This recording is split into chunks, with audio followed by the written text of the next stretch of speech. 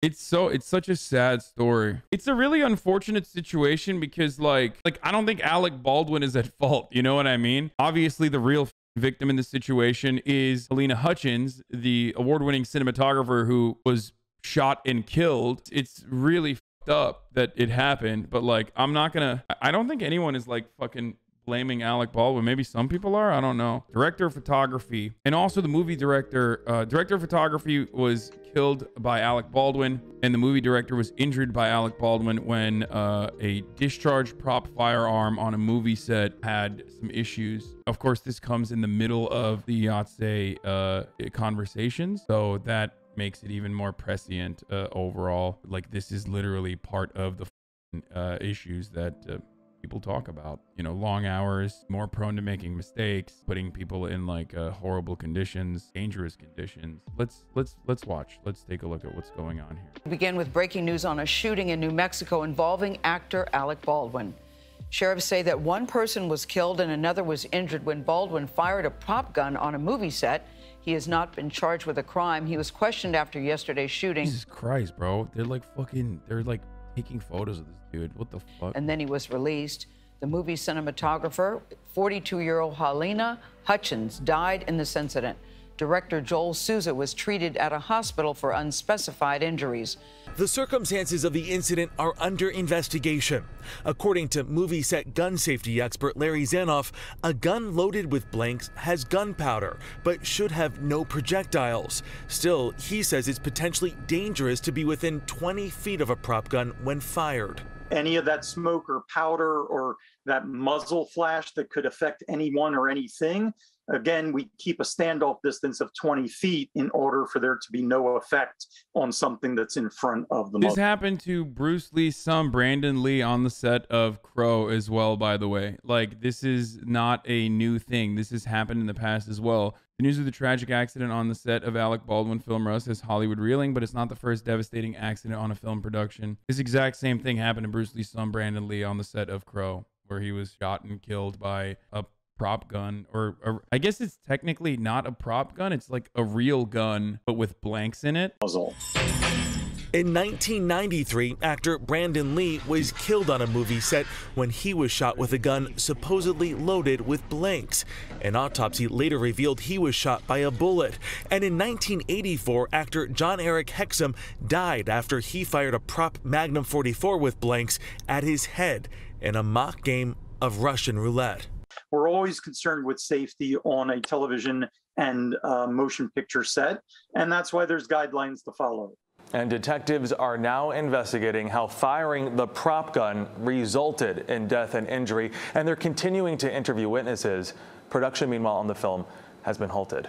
What is this? Props to history? Recently, IATSE Local 44, which is the union that oversees a lot of behind-the-scenes folks on the West Coast, confirmed that the accidental discharge of the firearm on the set of Rust in Santa Fe involved the discharge of a single live cartridge. The types of firearms used... Isn't it because like sometimes they have like a dummy round or whatever and they forget to take it out, like, or they don't know that there's another round in there, like there's a live round in there and they forget to take it out when they're putting the blanks in? Used in the filming of Rust, because it is set in the Old West, are what are called single action. They require a manual mechanical operation to bring each round into firing position, much in the same way that a pump action shotgun requires the pumping action to bring a shotgun shell into battery for it to fire. The revolvers of that period required the cocking of a hammer which rotated a cylinder which placed a round into firing position. Somehow a live cartridge ended up on set, a live full power cartridge. And when the weapon was handed to Alec Baldwin, it was loaded with a live round. How the fuck? How? Like, it has to be deliberate. From what I understand, this is from Robert Evans, but I saw last night that he was talking about how the armorer is oftentimes responsible for accidents like this. Like, the negligence comes from multiple different avenues, but certainly from the armorer, blank versus live rounds. Oh, yeah. So it's still, this is the part that's like filled with gunpowder, and this is the bullet, right? Like, this is the projectile that flies out when it gets hit in the back, I guess, like when it, and a blank does not have that projectile. So it still has that same pop, same kickback, but it just doesn't, there's no round that fucking flies out of it and hits something. Now, this is rifle ammo. These are live rounds versus blank rounds on a rifle. They were using, I think, was it a revolver or was it a shotgun? Better image of a pistol ammo versus a blank. Brandon Lee's situation was, similar. It was the lack of awareness and paying attention. I think that it certainly, just like when Sarah Jones was tragically killed in an accident, it always brings awareness and more of a spotlight onto the industry on what safety measures are in place on film sets. Firearm safety is number one. It always has been. Like I mentioned before, it's within our industry, we have an industry-wide safety committee. It's bulletin number one, firearm safety. Situations like this should never, ever happen. Unfortunately, whether it's inexperience, whether it's budgetary issues, whatever it is, it should never, ever have happened. Alec Baldwin getting involuntary manslaughter? Fuck no. Absolutely not, dude. You're out of your fucking mind if you think that. First of all, he's like straight up incredibly anti-gun. It's literally not his fault. It's more so the fault of like an armorer or a person who like did not fucking do the proper safety checks. And even then, I think Alec Baldwin is fucked regardless. Like, dude, you just murdered your director of cinematography. Like, it's like that shit will break you, I suspect. But he was also a producer. As a producer of the film, he must hold some responsibility. Guys, having a producer credit on the movie that you're filming is entirely different than like a person who specializes on like the actual production side that is dedicated to making sure that there's safety checks on the gun. Point blank with a blank gun, is it dangerous? The very fast stream of gas it shoots out of the vent holes can generate contact pressures high enough to damage many soft materials, including of course the human body.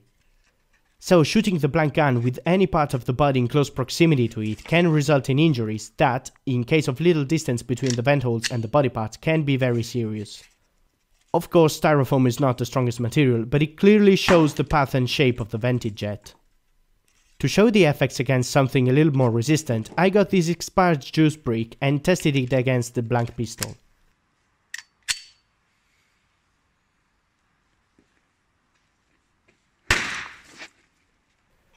The gas jet pierced it and blew it open, spraying gas with juice. Oh, he's showing like the discharge alone can be, the discharge alone could fucking hurt people. Listen, the only way that Alec Baldwin gets into trouble here is if he's like firing it willy-nilly. You know what I mean? That's it. If he was just like casually fucking, messing around with it or something. What can come out of a blank gun? If a prop gun is supposed to only have blanks, how is it then that something could come out of it, a projectile? Anytime you're dealing with a gunpowder load, which is what's in a prop weapon that fires blanks, you're going to have gas, you're going to have heat, you're going to have air coming out of it. Even though there's no actual physical projectile mounted on the front of that weapon, on the cartridge, there is projectiles that do come out. The powder, the gas, and those can cause physical injury within 25 to 50 feet, depending on the load. Within 25 to 50 feet, that's actually some distance if you think of a film set and how close people could be behind the camera. Very true, and that's why we take extreme caution when we... This is behind the scenes showing the camera operator and the prop gun. I'm having a hard time understanding how this accident still happens in 2021.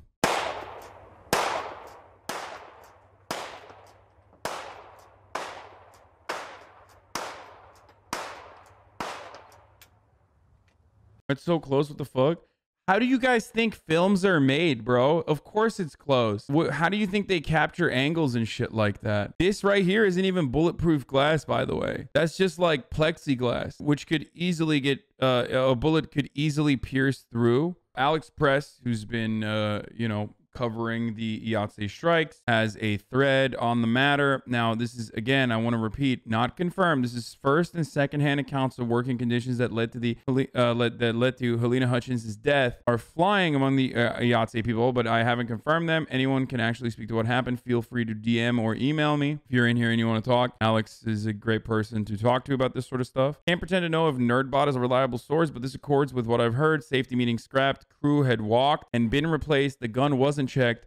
As to the very specific unreal allegations being passed around in DMs, those really require confirmation, but according to NerdBot says, according to a source on the production who will remain anonymous but allowed us to run this comment, there had already been issues on set. Source says the entire camera team walked off set earlier in the day due to complaints about safety. Apparently, the union camera crew was replaced with folks from a local film school. No safety meetings, no gun checks. There had already been misfirings. There had already been complaints about safety to production for over a week. Production's solution was to start looking for a new camera team who wouldn't complain. It was a really hard choice for them to leave because they really liked Helena. They're devastated. It was a real gun with allegedly 44 rounds in it. The producers knew and continued to shoot, and the camera crew that walked absolutely blamed them for it. I mean, this seems a little fucking over the top. Don't take this at face value. There needs to be confirmations before you fucking get... No, I shouldn't have even read that. This is why I don't like fucking reading some of these threads, okay? It's one fucking comment. I know LA Times wrote about it as well, but we don't know yet. There needs to be confirmations. That's a major fucking... That's like a major fucking accusation, okay? It's criminal. Hours before actor Alec Baldwin fatally shot a cinematographer on the New Mexico set of Rust with a prop gun, half a dozen camera crews walked off the set to protest the working conditions. Camera operators and their assistants were frustrated by the conditions surrounding the low-budget film, including complaints of long hours and pay, according to 3 people familiar with the matter who were not authorized to comment. The camera crew showed up for work as expected at 6:30 a.m. Thursday and began gathering up the gear and personal belongings to leave, one knowledgeable crew member told LA Times. Labor trouble had been brewing for days on the dusty set at the Bonanza Creek Ranch near Santa Fe. Shooting began on October 6th, and members of the production said they'd been promised the production would pay for their hotel rooms in Santa Fe. Cinematographer Helena Hutchins killed by a prop gun just as her career was taking off. On a set of the Alec Baldwin was going to be very famous, a director who worked with her said. But after filming began, the crews were told they instead would be required to make the 50-mile drive from Albuquerque each day rather than stay overnight in nearby Santa Fe. Remember, this directly is in line with demands that workers make. You're saying, what? That's crazy? This is what I've told you guys a million times over. This is the type of shit that Hollywood big budget fucking productions pull on a regular basis. You're working fucking 14 hours a day, sometimes 17 hours a day, and you are, imagine, like, you're working 17 hours and then you have a fucking 1 hour drive both ways on top of that. That's 19 fucking hours. You have no time to sleep. No time to sleep whatsoever. It's just absolute fucking garbage work conditions. The cinematographer who was accidentally killed, Helena Hutchins, had been advocating for safer conditions for her team, said one crew member who was on the set. As the camera crew, new members of the International Alliance of Theatrical Stage Employees spent about an hour assembling their gear at the Bonanza Creek Ranch. Several non-union crew members showed up to replace them, the knowledgeable person said.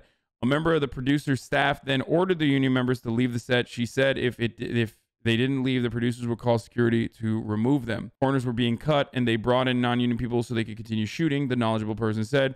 There were 2 misfires on the prop gun, and one the previous week, the person said, adding, there was a serious lack of safety meetings on this set. A representative for the production company did not immediately comment. The entire cast and crew had been absolutely devastated by today's tragedy, and we send our deepest condolences to Helena's family and loved ones. Shooting occurred about 6 hours after the union camera crew left. Baldwin, the film star who also served as a producer on the film, was apparently rehearsing a scene outside the church, according to 2 knowledgeable people. The scene involved a gunfight that began in the church, and then Baldwin's character was supposed to back out of the church, according to the notes obtained, the production notes obtained. The Santa Fe County Sheriff's Office said deputies were dispatched to the Bonanza Creek Ranch movie set where filming was underway for the Western Rust after calls to 911 at 1:50 p.m. Baldwin was starring in the movie in addition to serving as one of the producers. No charges have been filed, but the Sheriff's Office said witnesses continue to be interviewed by detectives. Baldwin said Friday he's fully cooperating with the police investigation into the incident. There are no words to convey my shock and sadness sadness regarding the tragic accident that took the life of Helena Hutchins, a wife, mother, and deeply admired colleague of ours, Baldwin wrote on Friday in a series of tweets. Production has been halted. In an email to its members, Local 44 of IATSE, a union that represents the prop makers, said that the shot that killed Hutchins and injured director Joel Souza on Thursday was a live single round. As many of us have already heard, there was an accidental weapon discharge on a production titled Rust being filmed in New Mexico, said the North Hollywood-based Local. A live single round was accidentally fired on set by the principal actor, hitting both the director of photography, Local 600 member Helena Hutchins, and director Joel D'Souza. Both were rushed to the hospital. A source close to the time said the union does not know what projectile was in a gun and clarified that live is an industry term that refers to a gun being loaded with some material such as a blank ready for filming. So they don't, I don't think they mean like there was a fucking real ammo in there. So that's the